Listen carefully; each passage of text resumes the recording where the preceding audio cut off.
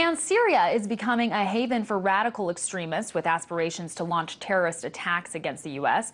That's exactly what a top intelligence official told Congress yesterday. Here's what the Director of National Intelligence, James Clapper, told the Senate Intelligence Committee.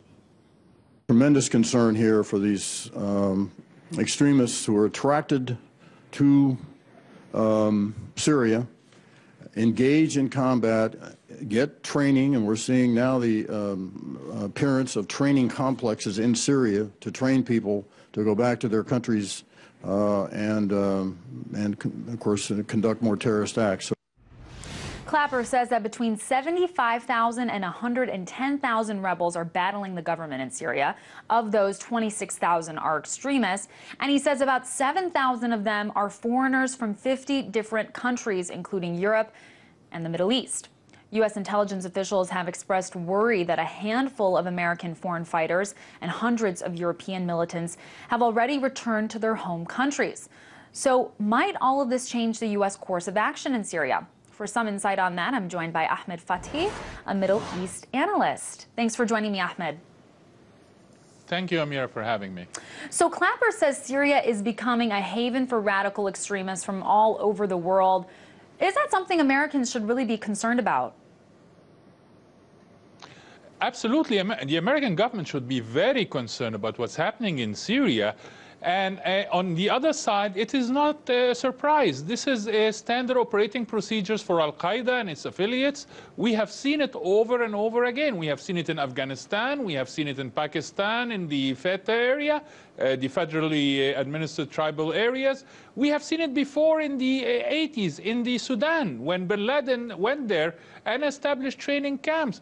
And we saw it in Iraq from 2003 onward. So it's an ongoing, it's part of their operating procedure. They get a foothold on the ground, and then they start to develop from there. So definitely, U.S. intelligence community and security apparatus should be very, very concerned. And Ahmed, some analysts have said that it's possible opposition militants will tire of battling the government, which is showing no signs of collapse, and instead take their newly acquired skills back to Europe or to the U.S., where acts of terror may be able to grab larger headlines. Is this about actually shifting their target or expanding their targets abroad?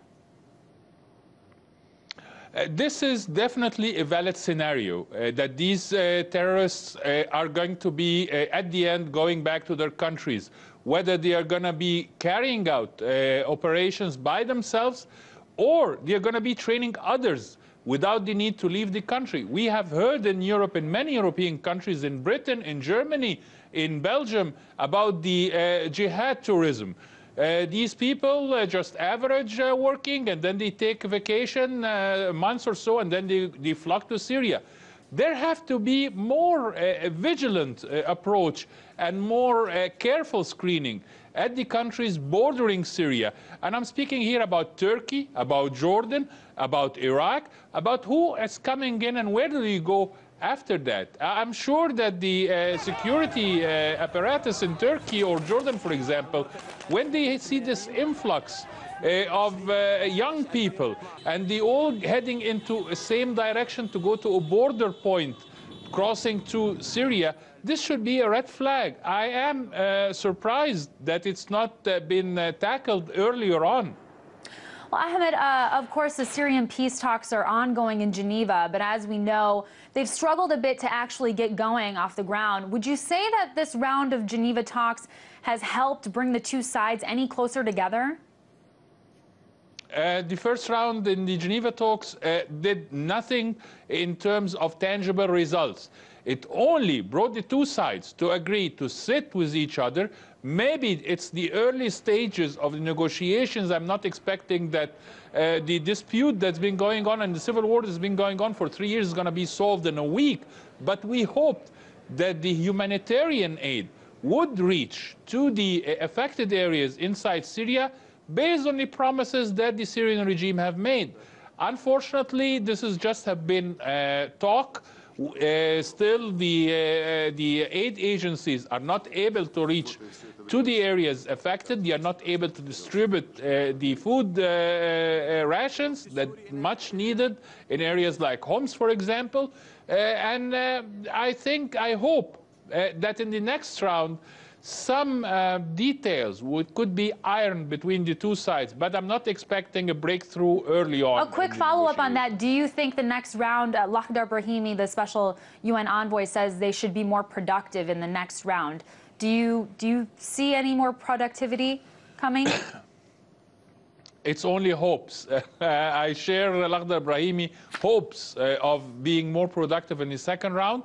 But it has to have two willing and able sides to negotiate, and the political will. From what I have seen so far, the Syrian regime is trying to waste the time in rhetoric mostly, and it's a difficult process. Negotiation is not an easy task to undertake. We'll have to see if that rhetoric turns into action. Ahmed Fathi, a Middle East analyst, thank you. Thank you, Ameera.